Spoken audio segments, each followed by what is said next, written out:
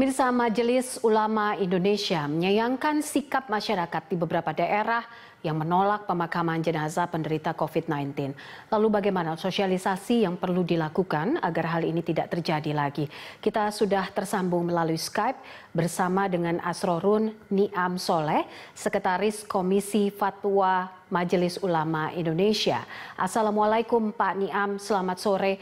Kami ingin langsung saja bicara soal kita lihat bahwa banyak sekali jenazah yang ditolak untuk dimakamkan di pemakaman umum ataupun di pemakaman milik tanah Pemprov daerah setempat. Salah satunya di Goa, Sulawesi yang baru saja tadi kami tayangkan.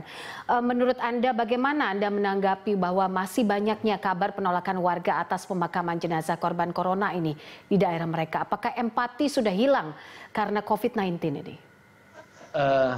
Saya kira kita juga harus memahami utuh mengenai latar belakang mengenai penolakan itu ya.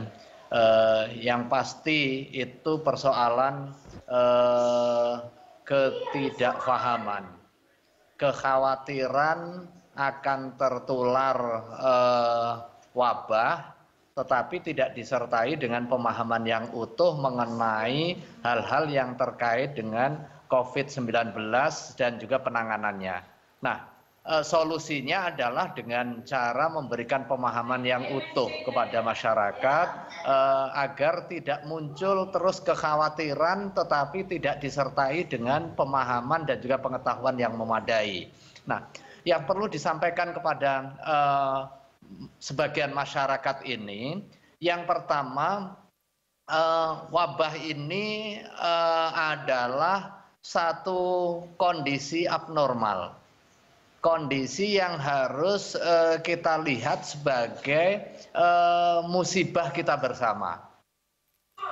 Bukan hanya kepada orang yang terkena saja, tetapi kepada orang yang sehat punya tanggung jawab untuk pertama menjaga kesehatan, kedua berempati, kemudian yang ketiga juga memutus rantai penyebaran. Nah, yang perlu disampaikan terkait dengan saudara kita yang kebetulan tertimpa musibah dan kemudian wafat karena COVID-19 ini, di mata Allah Subhanahu wa Ta'ala, ini adalah orang yang mulia, memiliki kedudukan secara fikih sebagai syahid akhirat.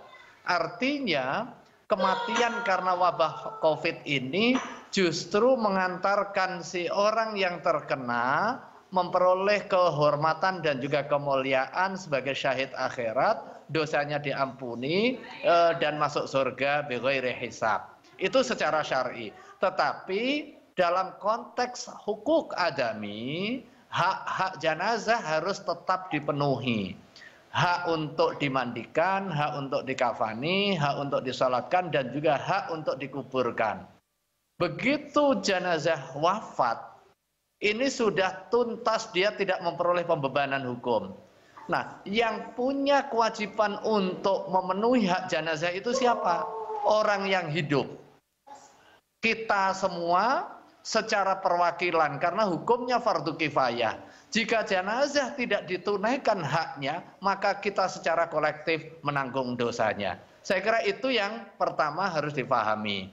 Kemudian yang kedua, proses penanganan atau tajhizul janaiz bagi orang yang terkena COVID-19 itu sudah ditangani sedemikian rupa sesuai dengan protokol kesehatan.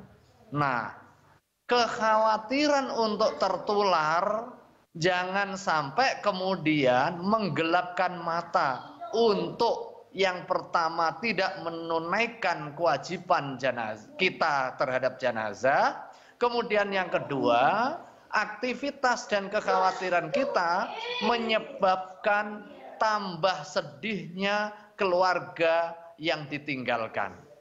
Keluarga yang ditinggalkan sudah ditinggal wafat, dia bersedih, kemudian dia tidak bisa memberikan penghormatan sebagaimana kondisi normal karena harus mengikuti protokol kesehatan. Jangan sampai kemudian ditambah beban dengan aktivitas kita akibat kekhawatiran penularan tetapi kemudian merugikan orang lain dan bertentangan dengan prinsip-prinsip syariah. Nah, ini yang penting untuk disampaikan kepada masyarakat. Hal yang berikutnya, Komisi Fatwa Majelis Ulama Indonesia secara khusus memberikan perhatian terkait dengan tajhizul janaiz ini. Makanya salah satu di antara 3 fatwa Majelis Ulama Indonesia terkait dengan COVID-19 ini adalah soal pedoman pengurusan jenazah bagi orang yang terinfeksi COVID-19.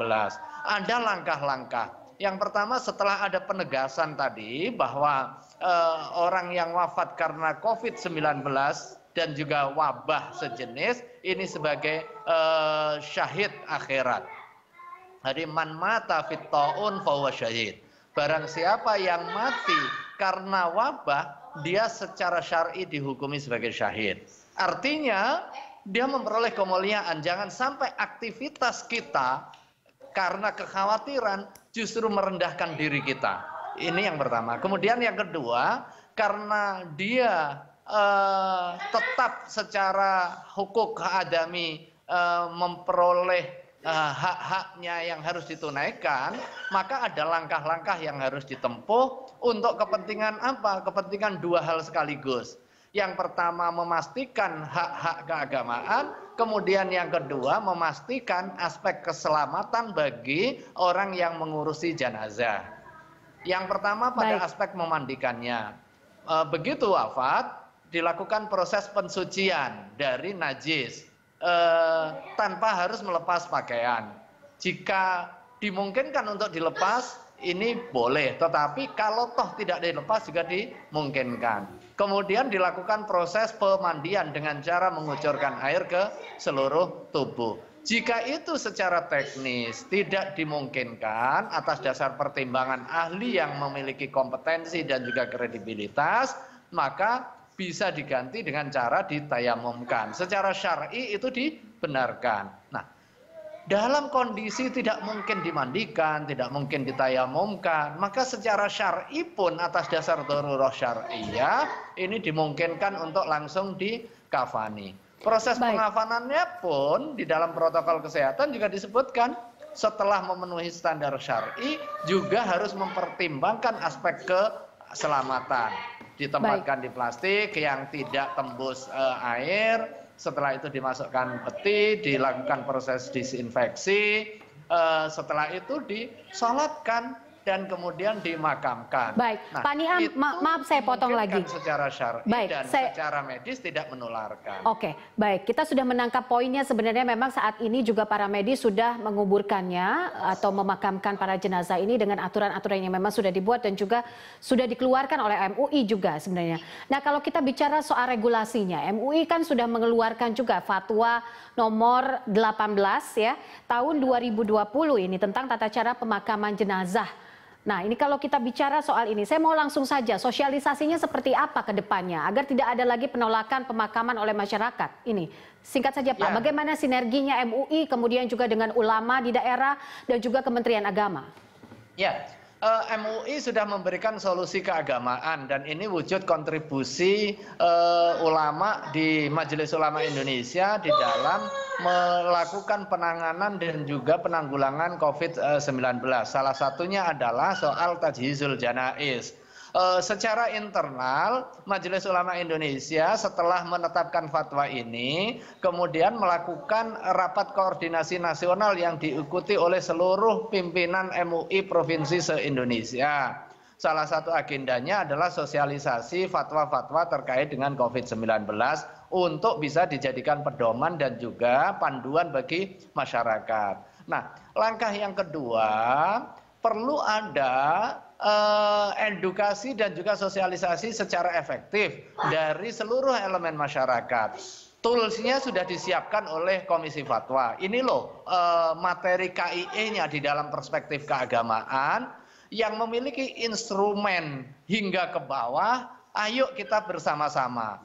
Kementerian Agama yang punya instrumen dari pusat sampai di tingkat desa ini dioptimalkan. Oke. Jangan sampai kemudian ini terkesan hanya satu lembaga yang memiliki etos begitu kencang, sementara yang lain menunggu, tidak berbuat atau setidaknya belum optimal. Disinilah pentingnya sinergi, termasuk juga kontribusi elemen-elemen masyarakat di dalam disiplin yang berbeda. Ini bagian dari komitmen kita bersama untuk kepentingan melindungi bangsa ini dari wabah COVID agar tidak terus meluas. Baik, Pak Niam, terima kasih untuk informasinya. Demikian tadi pemirsa wawancara kami dengan Asrorun Niam Sholeh, Sekretaris Komisi Fatwa Majelis Ulama Indonesia.